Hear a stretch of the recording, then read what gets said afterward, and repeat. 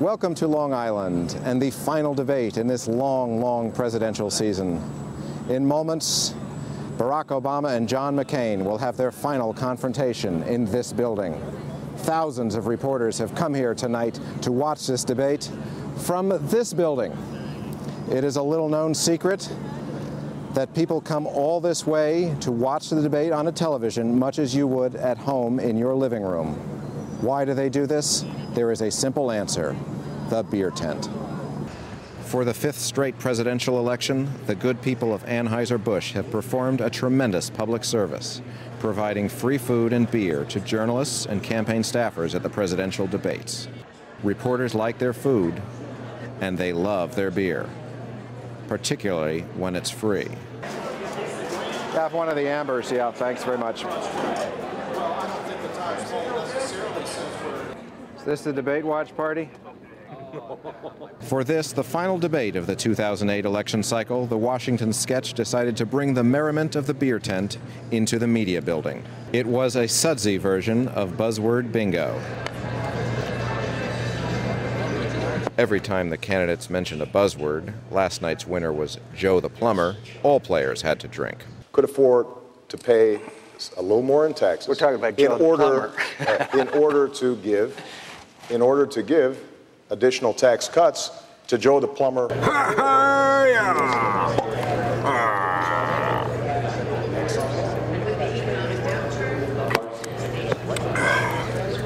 Whenever Barack Obama delivered a professorial answer, such as a mention of solar power, the Washington Post's Shayla Murray had to drink.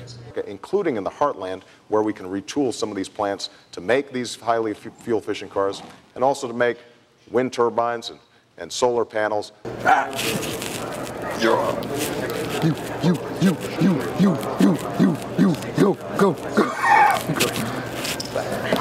Each time John McCain went on the attack against Obama, which was frequent, the Washington Sketch had to drink.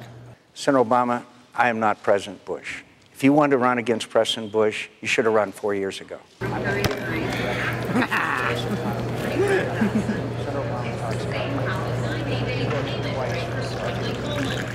It was John McCain's last chance to attack the favored Obama, and if he mentioned the secret jackpot word of the night, we had to down an entire beer. Direct question. Short question. Real quick. Mr. Harris, I don't care about an old washed-up terrorist. Senator Clinton said in her debate, we need to know the full extent of that relationship. We need to know the full extent of Senator Obama's relationship with Acorn. Yes! There was only one downside to the game. We missed some of the action while answering the call of nature.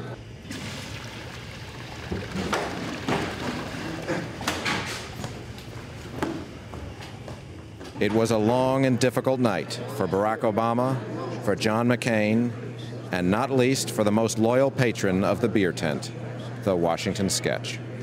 We need to know the full extent of that relationship. He said it again. Relationship with Acorn, who's now on the verge of maybe perpetrating one of the greatest of all